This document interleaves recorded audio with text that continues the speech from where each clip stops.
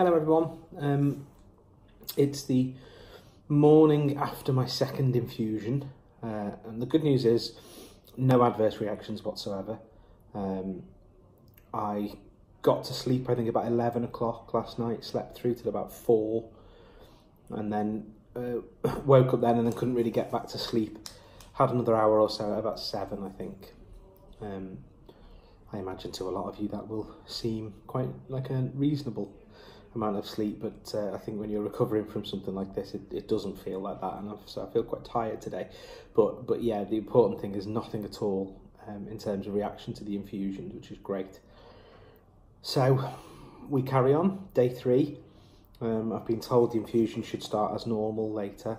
None of the messing. They received all of the Lemtrada yesterday, so they're able to mix it up today. They have to mix it up on the day, which is why there were the problems with the slight delays the last couple of days, but hopefully they got it all yesterday, so we should start at a kind of reasonable hour, which might be after lunch. I've just had my lunch, a sort of vegetable broth with a roll. So yeah, feeling positive today. The thing is, I'm taking everything one step at a time, because just because there was a reaction on the first night didn't mean there was definitely going to be one on the second. There wasn't on the second doesn't mean there definitely won't be after the one today. So, you know, I'm just taking it easy really, and you know, not counting my chickens. I've asked to see if I can have a sleeping tablet this evening, to see if I can sort of catch up on my rest a little bit, but it'll depend on whether it's likely to mess with the interfere with the work that the infusions are doing and all that sort of thing, because it's just the steroids really. It proper messes with your head.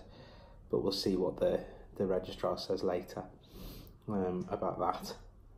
And yeah, that's it. So I'll sort of check in later on as the third infusion is underway. Maybe try to show you the bag and all that sort of thing properly.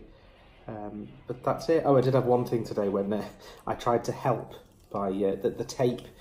It is quite, they put basically like scotch tape on your arms, and it's quite strong on the hair, so it hurts. So I tried to help by taking it and accidentally pulled the cannula out, but it looks like it's slipped back in easily enough. My bad. Didn't hurt much or anything, but obviously it looked like there was maybe going to be a slight problem there. But Ruby, the nurse, has had a look and said it's okay. So we'll see. But yeah, that's it. That's today's report so far. I'll check back in later. Bye now.